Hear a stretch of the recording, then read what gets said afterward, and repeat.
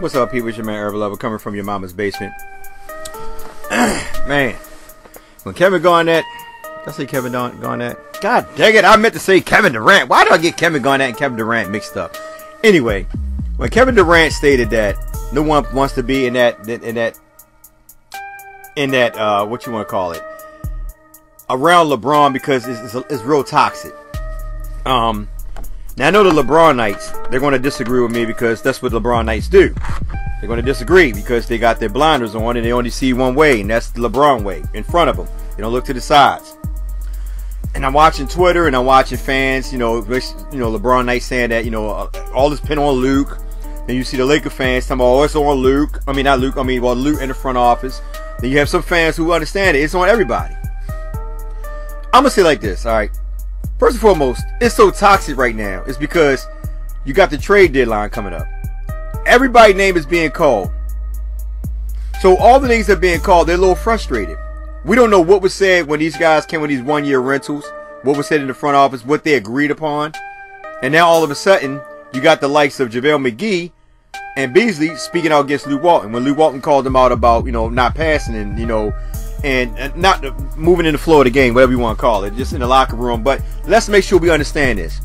Sometimes situations like that happen regardless because you're tired of losing and things can, you get frustrated. We're human beings. It happens. There's no one on the earth that can sit there and say they don't move without no emotions. Everybody has emotions. So you have to understand and realize that. Now, it was reported that Lance Stevenson was one of the other persons, but Lance came out and quoted, like, if you're going to put the truth out there, put it out, I'm paraphrasing it, but he had nothing to do with it. It was basically just Beasley and JaVale McGee. Now, I told y'all in a couple videos before that JaVale and Luke Walton be going at it. I know a lot of people ignored it, and I said it because if you notice, JaVale McGee is not starting, and Avika is starting. And I know it was before, when JaVale went out with his pneumonia situation, but there was something that was said. I think JaVale might have tweeted something or whatever it may be. I don't recall it. And, Luke Walton brought it into question. And that's when the fire blew up between these two. So you've been noticed that JaVale McGee has not been getting minutes. Has not really been playing to what he was playing when he first came to the Lakers.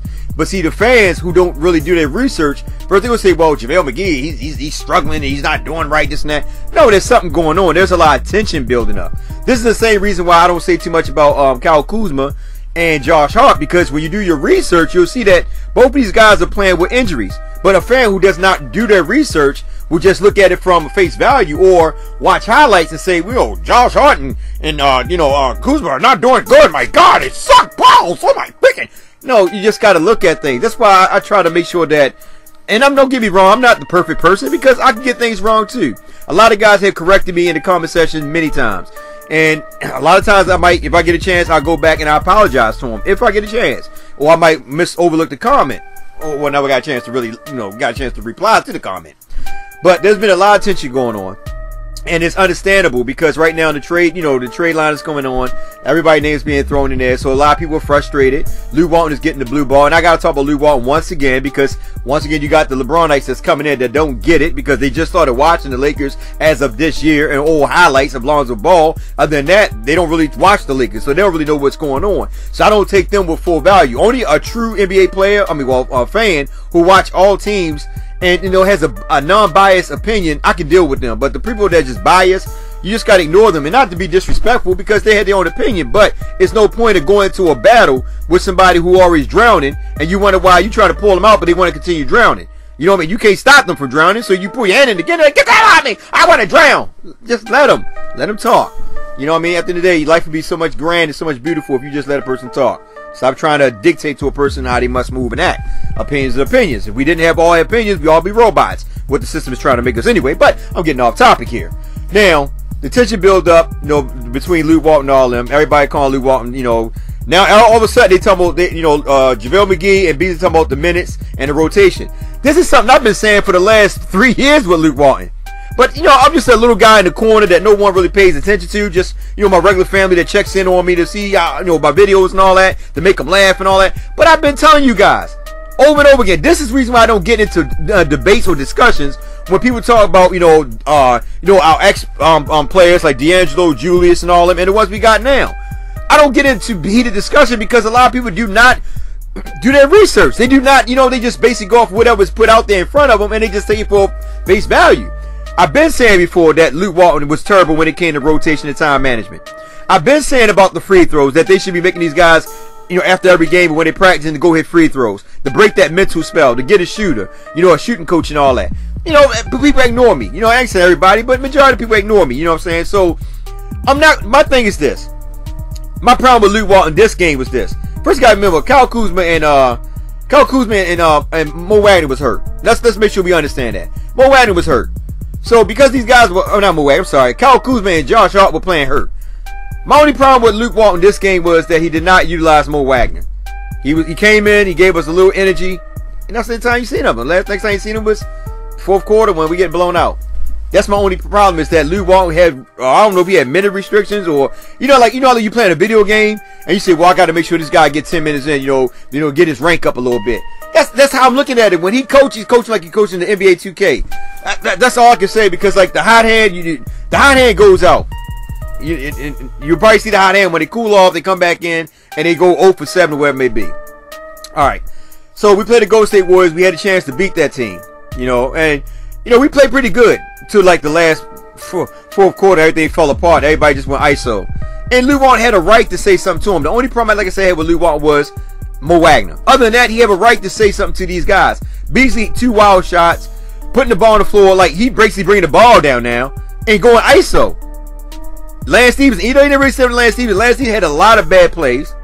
All right, JaVale McGee. I only gonna say about JaVale McGee is this: when you have, and I'm not taking away from Rondo, but at the end of the day, JaVale McGee is nothing more than a lob. Somebody that catch lobs, like a DeAndre Jordan. That's it. Do you have any low post move? Probably like 2 or 3. That's it.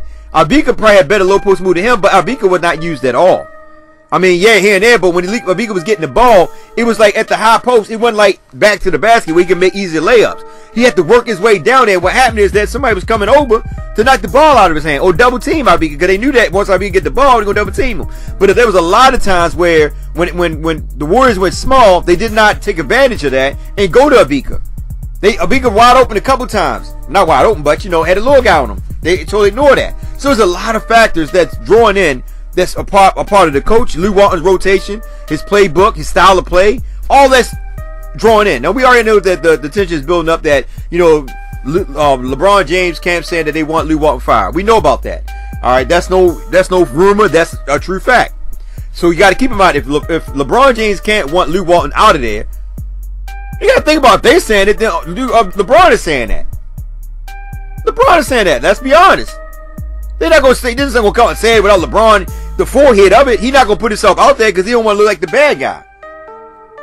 But we got to understand and realize, like I said, we already knew that when LeBron come to LA, there's going to be a lot of tension and all that stuff going on, because everybody loves LeBron. And I mean everybody, I'm talking about the media. The media, not even about the fan base, the media. I mean, they just want to make sure that this guy, because right now LeBron name alone sell tickets. So they're going to do whatever they can to make sure the Lakers get in that Western Conference final to play against the Golden State Warriors. Because they know a lot of people are not going to sit there and watch the Golden State Warriors versus whoever. They got to make sure that the Lakers play the Golden State Warriors in the Western Conference final, and then whoever go to the NBA finals, that the ratings going to drop, because they already know Golden State going to win. So the Lakers and Golden State is the big commodity right now that they're trying to push. This is why Adam Silver, before LeBron came to LA, he was thinking about making it where what is it, like the top 16 teams making it in the playoff, whatever, and then the bottom seed play the top seed, something like that. But it was like basically getting away with East and West and letting all the teams play together. LeBron like, no, let's not do that. That's why that was all coming about, because at the end of the day, it's about revenue. It's strictly a business. Yeah, we as fans, we get caught up in it because we emotionally attached to some players and stuff like that, and we want to see the team grow and all that, and we don't want to see the team being band-aid. And then we got fans that don't really care. They just want to win the championship now, which I respect both opinions. That's what it is. Both of us had different opinions. We agree to different things. But Luke Walton should not get all the blame of what's going on with the Lakers team. Let's be honest. The front office should be blamed, because I told y'all in my videos a while back when I made a video about Luke Walton calling up Ty Lue to talk about LeBron when he should have been talking to LeBron himself. LeBron only texted him later on. When Pelinka and Magic was sitting there talking to LeBron, Luke Walton should have been there too. That's why I say at the end of the day, Luke Walton, be honest with you, should have been packing his bag and get the hell out of there. Talk to Jeannie. I'm going to resign. Let me get out of here, because they had not included Luke Walton in none of their ordeals. This is not Luke Walton's team. All right, let's make sure we understand that. This is LeBron's team, which still to me don't make any sense, because LeBron needs shooters. So I don't know what the hell they putting together, but the whole thing was, that's why I said today, you got to look at Magic Johnson too. Because Magic Johnson said, we're going a different dynamic. We're going to do a little different than what today's NBA is pushing. You know, everybody's pushing shooters, but we're going to attack the basket. And which was good for the Lakers. Don't get me wrong. Because they were trying to go back to that old style play where you attack the basket, take jump shot, whatever you may be. But it didn't fall through. Now, don't get me wrong. Before LeBron got hurt, we were, 21-14 before he got hurt. We were actually starting to play pretty good. It was in the fourth place in the Western Conference. Then LeBron goes down. Right by the time that Carmelo Anthony got, pushed away from Houston, he goes down. Now we got the AD situation about. So a lot of tension is flowing up, because these guys are being pushed into the trade talks. They're frustrated because they're not getting the minutes. I don't know what was promised for them when they came to the Lakers. Even though they only 1 year rental, so we don't know. You know what I mean? JaVale McGee probably the most out of all of them. And I know a lot of fans at the beginning of the season, oh yeah, but they were all on JaVale. Now JaVale having a couple bad games. Matter of fact, probably a couple games ago, he just had a good game too. Only played like 21 minutes. I think he had 17 points? Was it 17 points? 11 boards, something like that. I can't remember. So he had up and down games, all right? But at the end of the day, we sit here and complain when somebody had 3 or 4 bad games. Oh, but they forget about when they were doing good. We have a real short brain span. In this generation, we have a real short brain span. We forget about all the other things, all the other tangibles. We only worry about what we see right now at that particular time. And that's a shame. That's a shame. But Luke Walton should not be blamed for everything. If I'm a Luke Walton fan, do I like Luke Walton? To be honest with you, as a person, I respect him. But as a coach, hell no. I don't. But I dealt with it because Luke Walton is part of the organization. He's our coach. I'm not gonna keep making videos saying get rid of him, get rid of him, get rid of him. You know what I'm saying? I'm not gonna do that, because if I can deal with the young players, I can deal with Luke Walton as well. And don't get me wrong, the young players got a lot of things to work on. And I was willing to deal with them so I can deal with Luke Walton, because I look at it like this. Over the course of time, Luke Walton, I believe, will learn from his mistakes. But right now, this is not Luke Walton's team. Because if this was Luke Walton's team, he had shooters on the team. If this was Luke Walton's team, he'd have Brook Lopez instead of JaVale McGee. Let's be honest, he would have got shooters. So this is not Luke Walton's team. So before we blame Luke Walton, we got to look at LeBron too. And we got to look at the front office as well. Like I said, the front office, they made moves with LeBron of who they wanted to bring in. This was not Luke Walton's idea. It was all LeBron and all them. Okay, Rondo, Beasley, JaVale McGee, re-signing KCP, Lance Stevenson, that's all LeBron. All LeBron and Magic in them. They're not going to just bring in a elite superstar and just put together a team without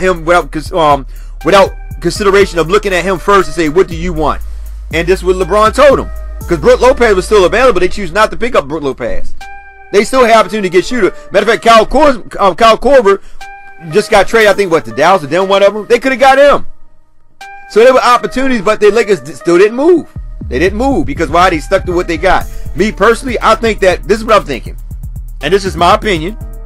I think that LeBron James, Magic Johnson, Pelinka are all cahoots, and they just want Jeannie Buss to finally say, you know what, go ahead and let Luke Walton go. That's what I'm thinking. Get rid of Luke Walton, get rid of all the young guys, bring AD in. It's the LeBron James show. That's all it is. That's the whole thing in a nutshell. You know, you could sit there and argue with me all day. Fact is fact. History proves everybody wrong. All you gotta do is look at the Cleveland Cavaliers, look at the Miami Heat. That's all you gotta do. You gotta look at them. And I know a lot of fans don't want to hear that, but that's the whole thing in a nutshell. You just can't bang Luke Walton for what he's doing, because you look what he got. He only can play the hand that's dealt to him. A lot of his players are playing injured. Kyle Kuzma, Josh Hart injured right now. He only played him a certain amount of minutes. Kyle Kuzma played pretty good. I think he had not played pretty good. Sorry, he played a bunch of minutes. Let me look at his stats. Let me look at his thing real quick. This dumb thing will pop on. This thing always pop on.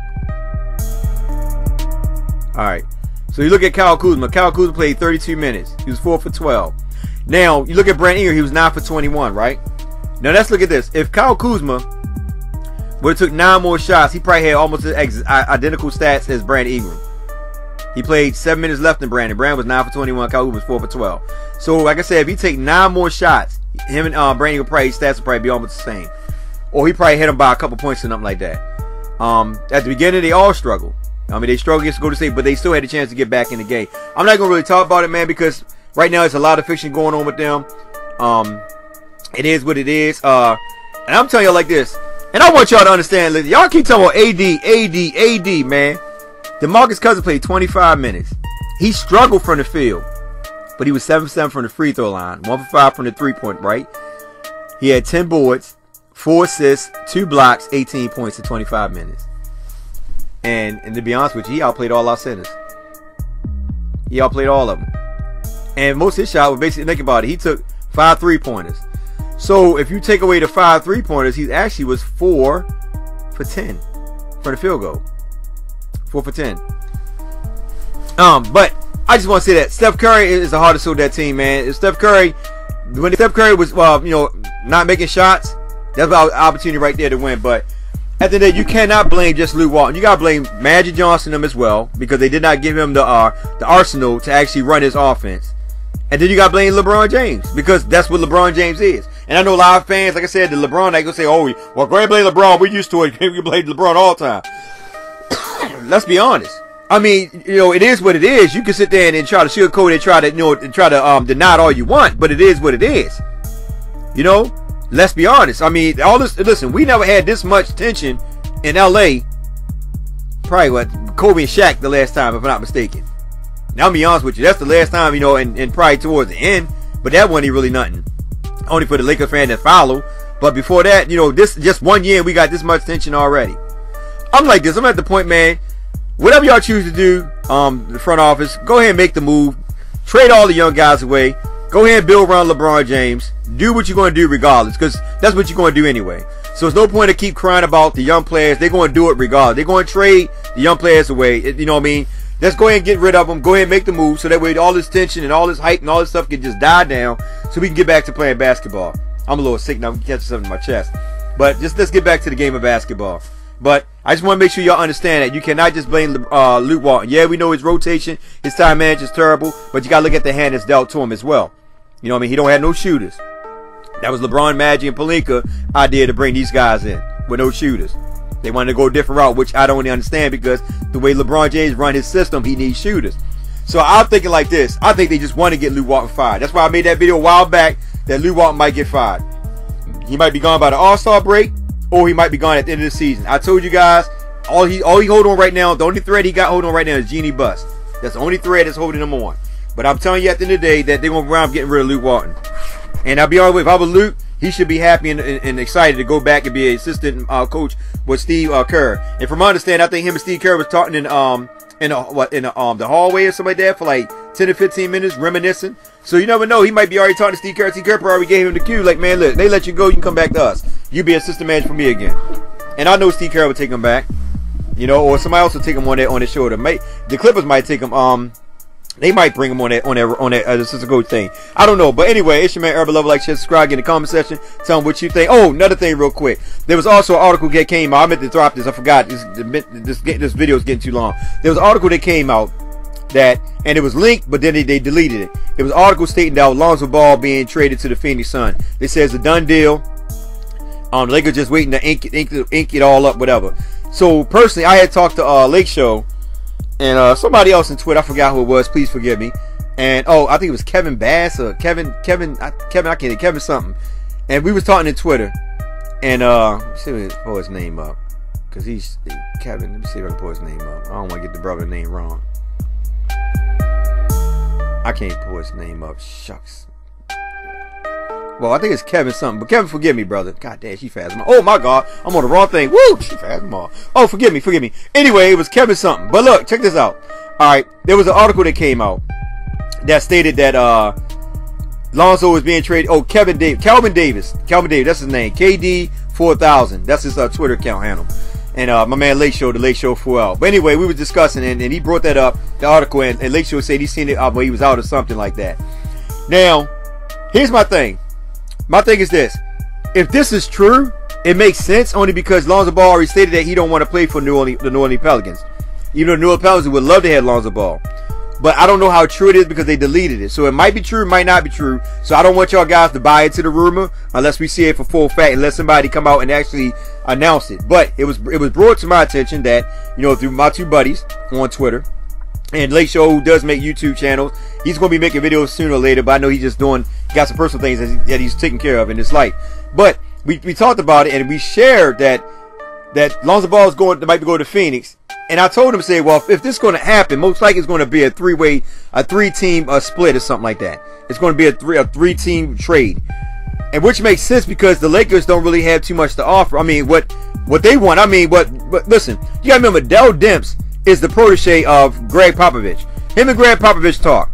Greg Popovich 9 times out of 10 probably told Dell Demps, do not take what the Lakers are offering you with all them young players. Hit them where it hurts. Go get a couple of those first-round draft picks so the Lakers could be damaged after LeBron James leave. Get a couple of them first-round draft picks so they get struck. I know a lot of fans say, well, we could pick up another free agent, blah, blah, blah. That's true and all. But you got to think about how many years these people will sign on with these other teams. 4 years, whatever it may be. So, LeBron James right now is his first year. Next year will be his second year. When these guys start making their contract, will be 4 years. So we'd be, what, 2 years probably out, in and out of other stars? But we don't know. I don't want to get into all that. But anyway, it's a 3-team trade. This is what I'm thinking. 3-team trade between the Pelicans, the Suns, and the Lakers. How true it is, I don't know. Just my opinion according to what the deleted article stated. I had to go look it up myself to make sure, you know, that this article was true. Now, like I said, it's still a rumor to me because it was deleted. But it makes sense. They didn't give details on who the Lakers were giving away or who the Phoenix Suns added in the trade. It just said Lonzo Ball was going to Phoenix and the Lakers supposed to let him know why he's out injured or whatever it may be. Now, keep this in mind. If that does happen, do Lonzo Ball stay at the Suns? I truly believe no, because once his contract is up, his father's going to try to get him to play for a team that's a big market team like the New York Knicks or the Chicago Bulls. And I'm not saying the Phoenix Suns are not a big market team, but they're not up there with the New York Knicks, Chicago Bulls, and likes like that. And he want to be the main dominant ball handler. And I know that his father is going to be pitching for him to go to New York Knicks. I think that's the main team that he would like to go to. That's my only thing. So how true it is, I don't know. I just want to throw it out there to you guys about this ordeal. But keep this in mind. Dell Demps is the protege of Greg Popovich, and Greg Popovich is going to tell him to cripple the Lakers. Because in reality, if I'll be honest with you, if Greg Popovich never probably talked to Dell Demps probably took two of our top young players, a draft pick, and a couple journeymen or whatever it may be. He probably went with 4 players and a draft pick and probably say okay. But he talked to Greg Popovich, who he looked up to. Greg Popovich said, look, do them like I did them. If they really want AD, take the whole farm plus let them get and make sure that you get a couple of first-round draft picks to cripple them, because remember, you got to meet them in the West, which makes sense. So anyway, I just want to add that in there. But look, you guys have a blessed day. Take care. Love you guys. Be safe out there. And keep this in mind. Regardless if we have different opinions about what's going on in LA, we still LA fans. Our opinion is just our opinions. That's all it is. It's barbershop talk with yours truly, Urban Lover. That's it. We all having discussions. We're not in the front office actually making the decisions. So there's no point for us to get mad or get upset with each other.